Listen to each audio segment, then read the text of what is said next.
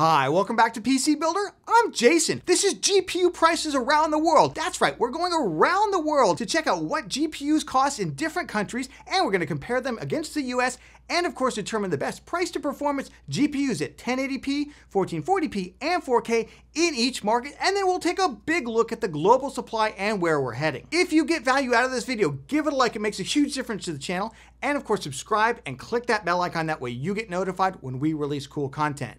With that, let's jump into it. First, there's some more great news for gamers coming off of our GPU market update that we had a couple of weeks ago, where we said that Ethereum was merging on September 19th. Even better news, they've moved up the merge date to September 15th. It's actually not date bound, it's bound on a particular block, and based on the current hash rate, it's gonna hit around September 15th. Now, it's not like some big explosion's gonna go off on the 15th that's gonna, just completely shove all those GPUs directly onto eBay for you, but that is gonna be the end of effectively GPU mining as we know it, and that should be the beginning of the biggest flood of used GPUs we have ever seen. Nothing will come close to this. I'm super excited about it. Great news for gamers. All right, let's jump into the price comparison. Before we do, how does this thing even work, since this is the first time we're using this format out of our GPU monthly update video, which, by the way, if you don't watch that, if you haven't watched it, we'll leave a link to that down in the video description, and I'll leave a link at the end of the video. You can just click on it and jump right there. So how are we doing this? We're looking at 4 categories of cards, both for NVIDIA and AMD. We're starting at the ultra high end, then we're going high end,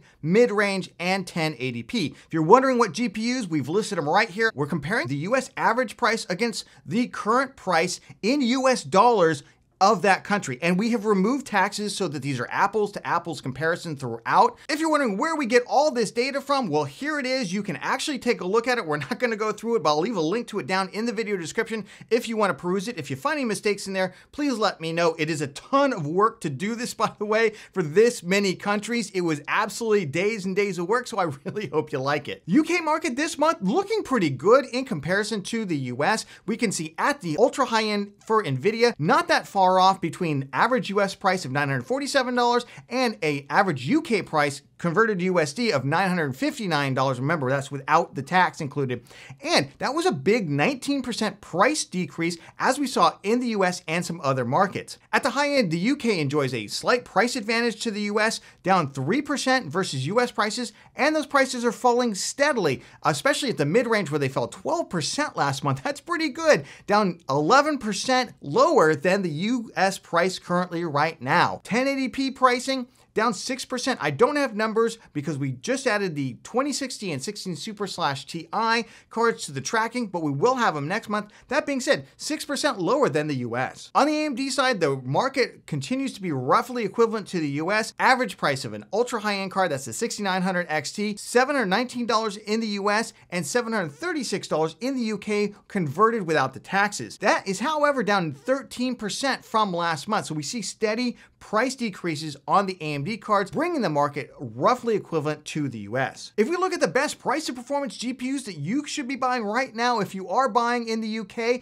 we can see at 1080p, it's the RTX 2060 and RX 6600. Now the prices I have listed here, note that these are the UK prices. They will have VAT added if that's generally typical in the country, and the price of performance is in the US dollar figure. At 1440p, we got the 6600 XT for 337 pounds and the RTX 3070 for 503 pounds. And at 4K, again, if you're buying 4K cards, with new GPUs coming, 503 pounds for the 3070 and the 6800, RX 6800 for 541 pounds. Jumping over to Canada, and Canada, I got some good news and I got some bad news for you. The good news is that you're not the worst market. The bad news is you're also not the best market by any stretch of the imagination. Let's jump into it. And the worst, most sorest point I think right now is still at the ultra high end for NVIDIA. Now you might say, Jason, who wants to buy those cards right now? And as far as I'm concerned, I wouldn't be buying those cards. But if you've decided to, you're going to get charged up the wazoo a little bit compared to the US and other markets. Average price of NVIDIA ultra high end, $947 in the US, and converted to US dollars without tax or anything,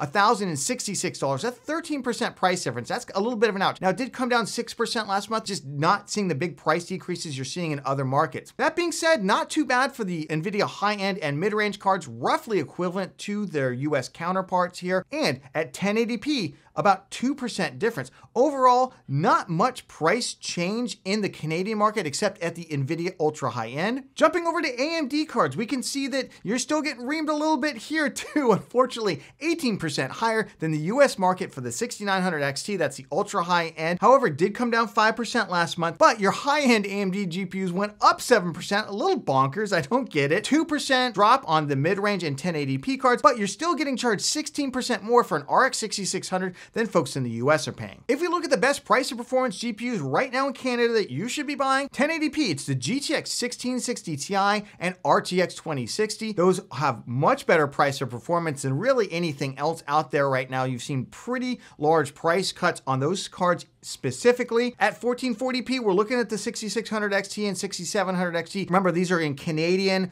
dollars, not US dollars for the price, and US dollars for the price of performance. At 4K, again, I have not cards that I would be rushing out to buy. The 6800 XT, slightly better than the RTX 3070, but neither one is a great value. Let's jump over to the Philippines, which is a market that historically is not well served by AMD, and unfortunately, because of that, you often see lack of supply, and you also see higher prices on things. That being said, outside of the ultra high end in the Philippines, where yes, the current average price there of the ultra high end NVIDIA cards, $1,296 versus $947, a 37% price difference between the US and the Philippines. At the high end, we actually see where the Philippines price is slightly lower than the US, and this is primarily driven by prices at the 3070 and 3060 Ti range, not so much the 3080 range. And at 1080p, we're also seeing not terrible, as well as the mid-range, not terrible, 7 to 14% versus the US. Because when we get into the AMD cards, again, this is not a market that AMD does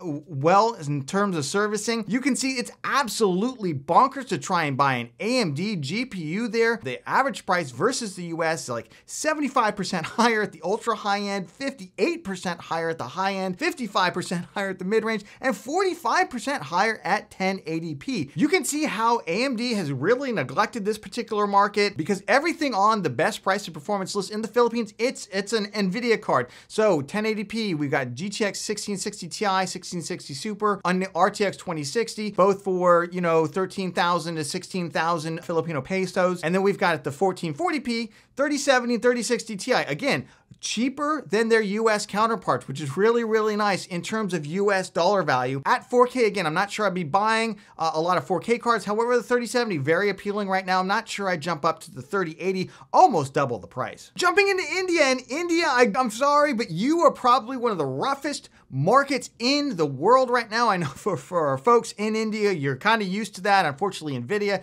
AMD don't do a great job of servicing this market. That being said, right now, to buy an ultra high-end GPU, you're paying 55% more than the US. That is absolute insanity. That being said, there are some bright spots here. Let's go through them. NVIDIA at the high end and the mid-range, you're paying roughly equivalent prices to what we're paying here in the US, and those prices are going down. There are some bright spots there. I almost don't even want to go through, unfortunately, what the AMD GPU pricing is. Again, AMD not doing a great job of servicing this market. 38% more at the ultra high end, 23% more at the high end, and kind of goes on from there. Now, that being said, we are seeing steeper price decreases on the AMD side. So it might just be that you're going to have to wait another month or two to see prices drop. And I know for those of you out there who are willing to buy a used GPU or just waiting for the impact of Ethereum miners selling off all their used GPUs to crater the new prices as well, I know there will be some relief probably at the later stages of September after Ethereum merges, as well as in October and November. And despite everything I just said about how GPU prices aren't great on the AMD side, AMD is still providing the best price to performance there in the Indian market right now, with the RX 6600 leading the way, although we also do have the RTX 2060 kind of closely following it for a little bit less. Then we've got the 6700 XT and 6600 XT. Not bad price to performance overall. 6700 XT slightly ahead of it. And then at 4K, again, I'm not sure I'd be buying these cards right now, although, we know that in India, you'll be one of the last markets, unfortunately, to get the RTX 4000 series cards. So maybe you will consider it because these cards probably have a little bit longer lifespan there in this market. RTX 3070 and RX 6800 XT kind of around that $93, $94 price to performance level. And we go to Germany, which is actually one of the best, if not the best, GPU market in the world right now. Let's punch through this. At the ultra high end for NVIDIA, German market saw the same kind of price decreases that like the US, the UK, and others did. It's down 17% last month to $987 for their current average price versus an average price in the US of $947. So they're only about 4% more expensive. News gets even better for Germany there. Their prices on high end, on the mid-range, and 1080p range anywhere from 6 to 10% lower than US prices, especially when you consider GPUs like the RTX 3050, RTX 2060, and the 1660 Super at the budget level. For AMD cards, German markets are kind of roughly equivalent to the US, not quite there in terms of like the ultra high end, but certainly at the high end, they're 3% lower. Mid-range, they're around the same price as the US right now. And then if we take a look at the best price to performance cards in Germany right now at 1080p, we've got the 2060 and RX 6600. Remember, these prices are in euros and we have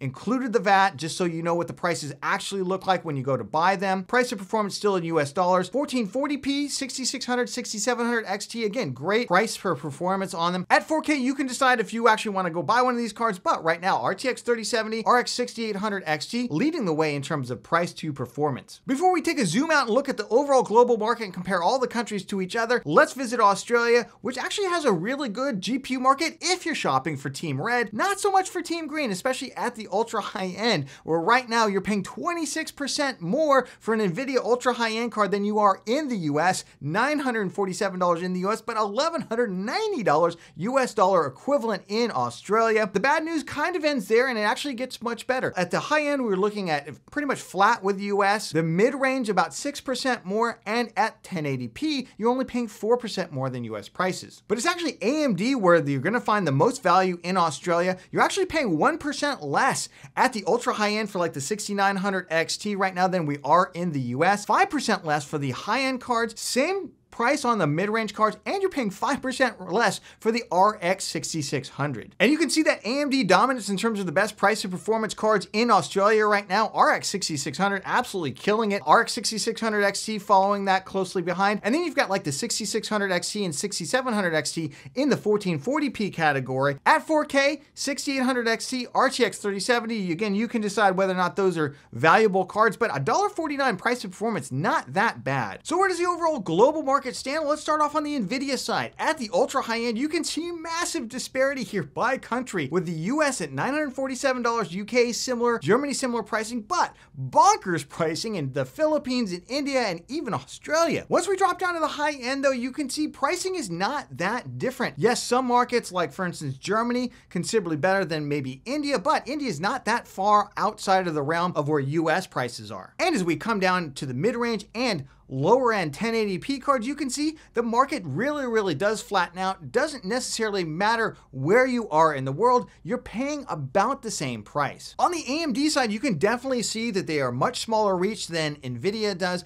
Remember, NVIDIA is about 78% of the overall GPU market versus AMD's 22%, depends on the quarter you look at. Obviously, significantly smaller than NVIDIA, and you can see markets like the Philippines and India not well serviced by AMD whatsoever. If we take a look at the other markets, we do see relatively flat pricing among the ultra high end, US, UK, Germany, Australia, but breaking it all the way down to 1080p and the mid-range, we can see roughly comparable pricing even in places like the Philippines, which is a little higher than everywhere else, as well as India, Germany, Australia. Remember, if you got value out of the video, give it a like. It makes a huge difference to the channel, especially this guy right here. And of course, subscribe and click that bell icon. That way you get notified when we release cool content. Let me know down in the comments, are there other countries you'd like us to take a look at? Mr. Bear. If you missed our GPU market update, check out this video right here. We go through everything that's developing in the GPU market, news, current pricing, and whether you should buy now or wait. And we'll catch you on the next one.